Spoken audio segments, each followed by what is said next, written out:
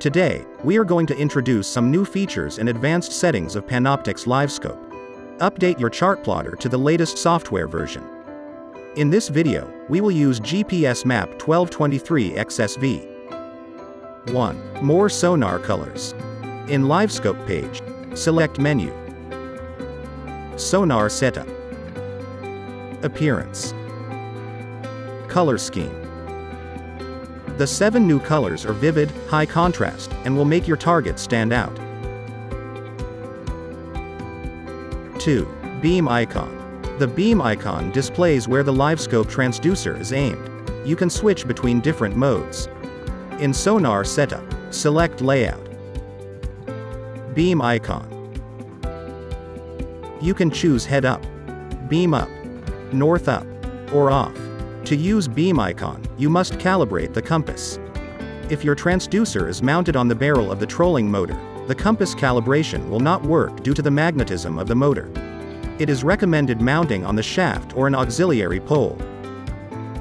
In Sonar Setup, select Installation.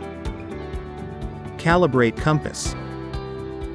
Select Begin and follow the on-screen instructions to turn the boat at a steady pace.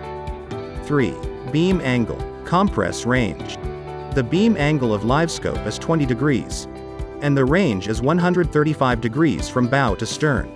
The further the distance is, the larger the range represented by the sonar chart is, and it will be more difficult to know where the target is. For example, the range will be about 6 meters with an 18-meter casting. In Sonar Setup, select Layout. Enable Compress Range.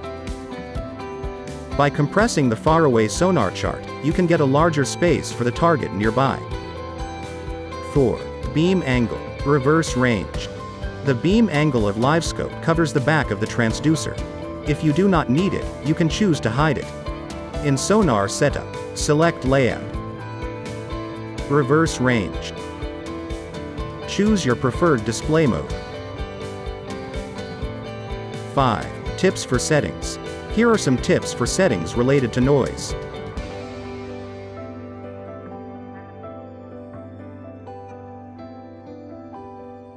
Lastly, here are 2 sets of setting tips based on force trolling motor. But please note that, when using LiveScope, there is no perfect setting. To get the best result, adjust your settings constantly.